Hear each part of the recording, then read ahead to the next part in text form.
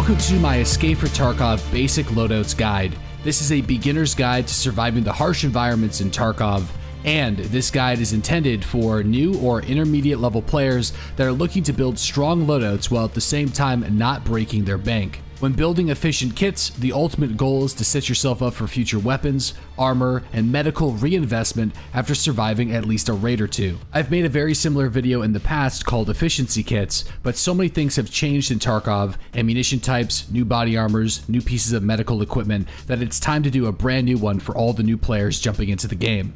The loadouts and ideas discussed in this video are also great for new players because I covered the fundamental basics on how to build a strong Tarkov loadout regardless of price, level, and skill. That being said, if you have higher level dealers available to you, it can reduce the cost of each kit considerably. If you're low level, you can purchase almost anything on the flea market, so you can do this at level 1. Some of the most used items and ammunition in the game are usually listed on the flea market at a reasonable cost to stay competitive with other players on the flea market. Ammunition such as M80, M855A1, BT, or BS won't be that much more expensive from players than the dealers. However, it's important to note that developers have been changing the ammo quantities, price, damage, and pen values so often that everything is subject to change. Because the game changes so often, I highly recommend that you visit the Escape for Tarkov Wiki's ammunition section on a regular basis to stay informed on what ammo you should be using for your weapons. So you're probably wondering what makes good ammunition in Tarkov. Most of the rounds in the game actually have a purpose. Some have high damage, making them great for killing players with like leg shots, or if they're not wearing any body armor, do very high damage outputs. And others have high pen value, making them good for headshots against players wearing helmets and face shields, or bursting through higher class body armor. If you're new to the game, I would suggest trying to use ammunition that has the highest penetration rating that you can afford. The only time that you should ever consider damage over penetration is whenever a round has more than 55 penetration rating. Some examples include SNB or M61 rounds. These rounds sacrifice damage for unnecessary penetration rating, as there's currently no Class 7 body armor in the game. The cost per round is also a very important factor to consider when choosing ammunition. We'll be using 5.56 as an example here. The M855A1 round now does 44 damage and 40 pen, which makes it a great well-rounded ammunition type. The M995 round, however, does 41 damage and 53 pen, making it a stronger choice when it comes to PvP. Although the M995 round is better to use, its high cost and demand makes it inefficient for new players or budget builds. If you can use and afford M995, you'll definitely thank yourself later, but anything over 40 pen is typically strong enough to land you some sweet kills on geared players. The lowest pen I would ever consider using on a budget build is 35, but just know that you'll be at a disadvantage at times when fighting enemies with class 5 and 6 body armor. So now that you know a little bit more about ammunition in the game and what you should be looking for, it's time to talk about the weapons. When you're new to the game, you won't have many weapons available at the start, so you'll most likely have to buy one from the flea market. Don't worry though, a lot of the solid budget weapons are either cheaper than the dealer cost or very close to the price. Everyone in the game has a different opinion on what is the strongest new player or budget weapon. Some players will just tell you to use the Mosin, a 5-shot bolt-action rifle which can kill players with 1 or 2 well-placed shots. You can find Mosins for cheaper than what Prapor sells them for on the flea market and purchase a PU scope with a mount for under 16,000 rubles. To be completely honest, a PU Mosin is one of the best medium to long-range weapons in Tarkov for its price. There's no shame in running this weapon often because of how powerful it is. The LPS rounds are fairly cheap, they do 81 damage and 41 pen, and they're available at level 1 Prapor. The only real problem that you'll have with LPS rounds is whenever you're fighting players with class 5 body armor or above. But you can still one-tap them or even two-hit these players, but it's more reliable if you use another round called 7N1, which gives you 45 pen. If you have the money, it's probably worth buying the 7N1 rounds, but LPS will get the job done the vast majority of the time. I don't usually recommend the Mosin to new Escape from Tarkov players because a lot of the fights with scavengers and players will be incredibly close, requiring suppressive fire, multiple shots, and the ability to quickly kill multiple enemies, and a little bit of spray and pray. A Mosin is a very powerful weapon in the hands of a skilled Tarkov player at all distances, including inside of buildings, but you'll find that if you miss your shot, or if the shot doesn't kill the player right away, you'll give the enemies more than enough time to either kill you or outmaneuver you. And for that reason, I highly recommend you choose other weapons available to you, especially if you need to complete quests inside of buildings. If you're farming scavengers at a distance and outside, the Mosin PU is a great choice. So here are my recommendations for new players or for budget builds. Starting with the ADAR. This is a semi-automatic 5.56 weapon that you can pick up on the flea market anywhere from 19,000 rubles up to 27,000 rubles depending on the day and the market price. Many players will consider this one of the best budget weapons in the entire game, and I really do agree with them. The round that you want to be running, in my opinion, is M855A1. It has really good damage, really good pen, and it's got a very nice cost, ranging from 200 rubles to 300 rubles depending on market prices, and availability from the dealers.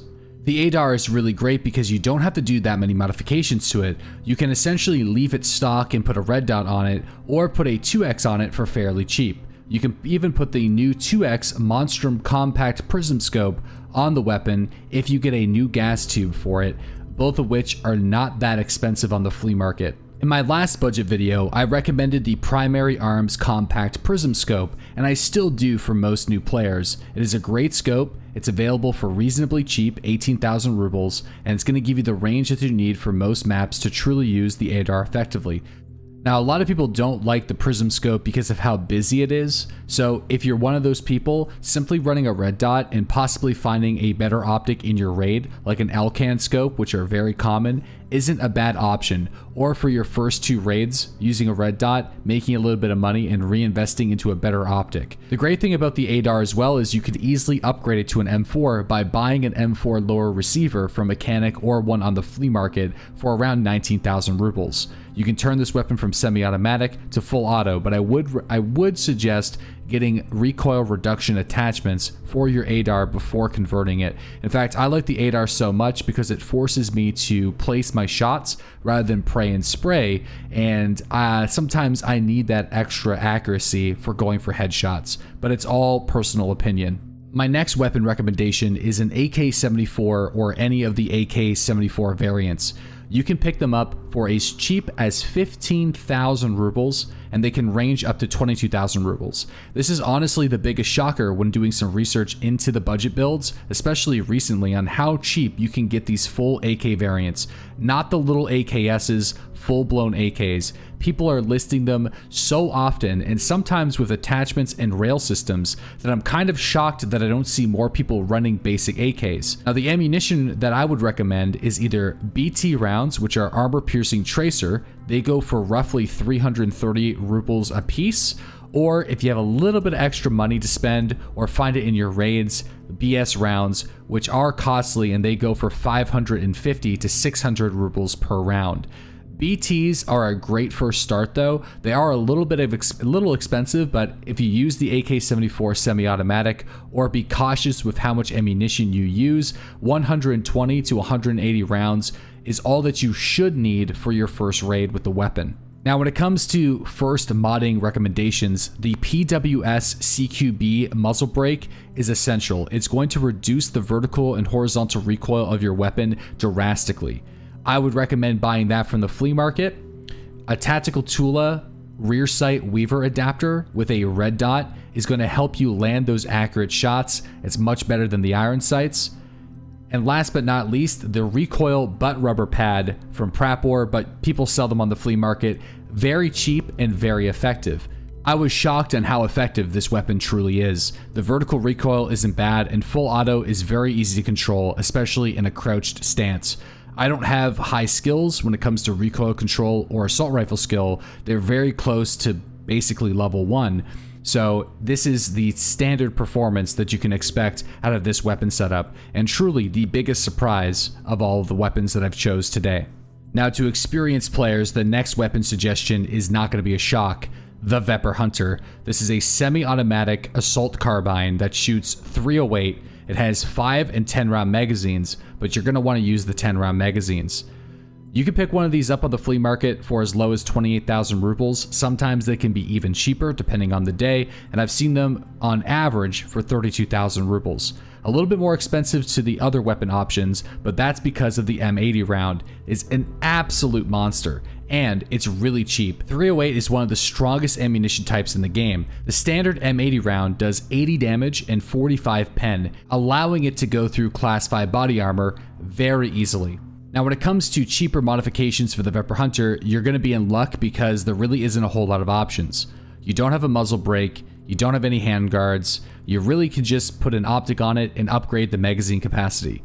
I usually like a red dot on the receiver, similar to the AK setup, but you can put a mount and put pretty much any optic that you want on the Vepr Hunter. Just keep in mind though that with the mounts, it's going to take up a lot of space on your screen. I'm not a big fan of a PSO, but you can install a PSO or OKP7 optic. But my personal recommendation is use a red dot PK06 on the receiver as you see on this screen, and don't forget the 10 round magazines. Now, you won't have 10 round magazines available from your dealers, but you can buy them from other players for about 6,000 rubles a magazine. It's definitely worth it, and I recommend that you do that. 5 rounds usually isn't enough, especially if you're going to be panicking, if you're being attacked by a player or multiple scavs. Get those 10 round magazines, you won't regret it. Now, there are plenty of other decent budget weapons, but not nearly as good as the ones I've suggested. A lot of people are going to be wondering, what about the Vepr 136, the SKS, the OPSKS? Well, all those weapons really require you to use the BP round, which is a fairly expensive round and slightly inaccessible to new players. You can certainly buy them from the flea market at a premium, but you're going to be paying a lot more for rounds that are just as effective or less effective as some of the ones I've already mentioned in this video. That being said, the guns are cheap. The SKS is available at level 1 Prapor, same with PS rounds. It's not a horrible choice. You can find them as cheap regular SKSs at 14,000 rubles on the flea market sometimes, where OP SKSs go for just under 30,000 rubles, not including any sort of PSO.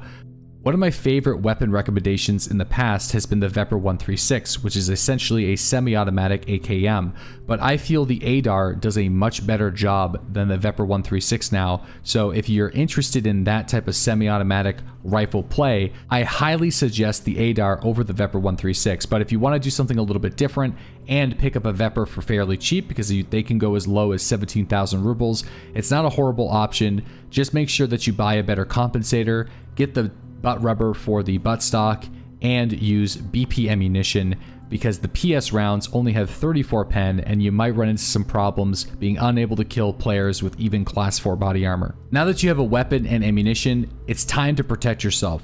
There are a large variety of armor and helmets in Escape from Tarkov. We're going to be focusing on the ones that give you the best possible bang for your buck. These are typically armored chest rigs that provide both carry capacity for medication, grenades, and magazines, and armor value. Now, in older patches, and in my last video, I recommended that people check out the 6B5 16 body armor, which is a class 3 body armor with 70 durability. This is great at surviving scavenger attacks, getting shot with shotguns a lot, pistol calibers, and low-tier rifle rounds. However, it will not stack up against most players because it's not class 4. So, I no longer recommend this type of body armor because it's fairly pricey in comparison to other choices, and it's not going to be absorbing shots from players as well as some other body armors. This is still a really nice body armor. If you want to use it, especially when it comes to killing scavs, it's okay, but there's better options out there. Better options such as the brand new 6B3TM. This is one of my favorite body armors in the entire game now. It is a class 4 body armor. You can pick it up for 42,000 rubles is low. I've seen it full durability on the flea market because scavengers have it, or if you want to buy it directly from Ragman for 47,000 rubles. It is cheaper than the 6B516, and it is a class 4 body armor. Now, another body armor that I recommend it used to be in the game, but it's a lot more accessible, is the 6B515 camo version, which is a class 4 body armor with 40 durability points. Now, the one you see on your screen has 34.4 because I picked it up on the flea market for 19,000 rubles and repaired it for 12,000 rubles. So yeah, that means I picked this body armor up for as cheap as 31,000 rubles, and it's a class 4 body armor. This one is probably going to be your best value if you search on the flea market for it, but the 6B3TM or the 6B515 are both amazing options, and honestly, I like them both. So either way, you're going to be pretty secure with that class 4 body armor, and you're going to be taking shots from scavengers and players. Now we covered the body armor and the tactical rig, it's time to take a look at the helmets. Now there are two helmets that stand out when it comes to budget. The first is available right away to all players at Ragman level 1 and is considered by many Tarkov players, including myself, as one of the best budget value items in the entire game, and that is the SSH-68 helmet. It is a class 3 helmet, which is going to stop most pistol rounds and low tier rifle rounds, but has a high ricochet chance, meaning that even rounds that are capable of going through the helmet still have a significant chance of ricocheting off, keeping you alive. I have had Mosin 7N1 rounds ricochet off this helmet, saving my life. 17,000 rubles for this thing. It is a no-brainer. Now down the road, if you unlock the quest Chemical Part 4 with Skier and turn it into Skier, you can get a really good budget helmet called the ZSH-12M helmet. You can buy it from Skier for 39,000 rubles. The black version is the cheapest on the market. I've checked from Skier directly, so you're probably not going to be able to find this from other players. So doing the quest is basically essential. It's a class 4 helmet that can also be fitted with a class 3 face shield. Really decent value, something to consider down the road, but the SSH-68 helmet is certainly your best choice, especially for new players or for the ultimate budget build. Now let's move on to the last major topic of the video, which is medication. There are a large variety of medications available to players in Tarkov, some more expensive than others. We're going to be covering the basics of keeping you alive in the fight and keeping things reasonably priced. With the addition of splints and combat medical kits, things can get really pricey and you can burn through medication fast if you're not paying a lot of attention. So that being said, there's lots of great medical combinations out there. We are going to be focusing on effective medical combinations that are relatively cheap for new players. The first being painkillers. You can buy these from therapists for roughly 4,000 rubles. These are going to give you roughly 10 minutes of mobility even with broken or blackened legs. It's important to note that these do not repair the damage, but allow you to head to the extraction or move into cover while sustaining these injuries. They are an essential piece of Tarkov survival, and you should never, ever enter a raid without them. I always bring at least 2 packs of some sort of painkiller, one for combat and one backup in my secured container. Next, you're going to need something to stop the bleeding. For that, I typically use 2 car medical kits. 2 car medical kits give you 440 healing points and cost 12,000 rubles for both. For comparison, Selwa medical kits cost nearly 15,000 for one kit with 400 healing points. An IFAK runs for 21,000 rubles and gives you 300 healing points.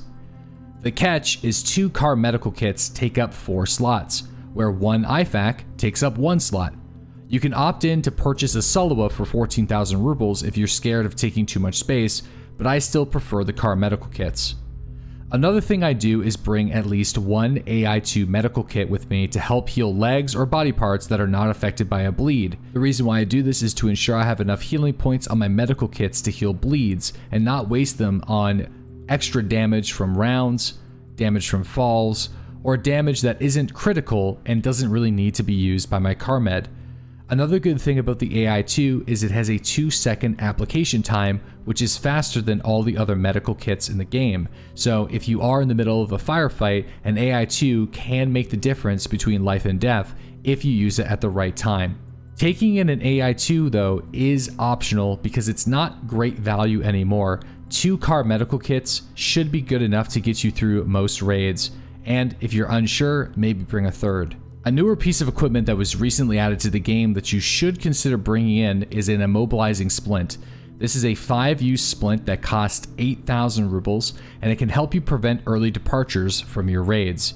If you don't have these unlocked from the dealers, you can pick them up on the flea market anywhere between 7,000 rubles and 11,000 rubles. Bringing a splint is totally optional because you have your painkillers, and if there's any severe damage to your legs, it should give you enough time to leave the raid, but I recommend bringing one just in case, and if you do decide to purchase one, make sure you keep it in your secured container because it is 5 uses, and if you die, you can use it in multiple raids.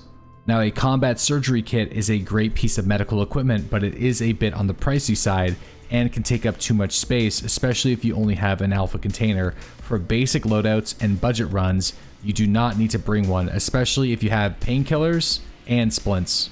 Now, the last thing that you need is a bag to grab supplies. Most of the time, you can grab a bag from killing scavengers or other players. But if you need to buy a bag, you can find an MBSS bag as low as 9,000 rubles on the flea market, or you can find scav backpacks for around 15,000 rubles. I consider this an optional step when it comes to running a budget build because it's not hard to find a bag in the raids you play after you kill a few scavengers. Now let's talk about the most important thing when it comes to building a basic loadout or a budget loadout, and that is the total cost of the kit.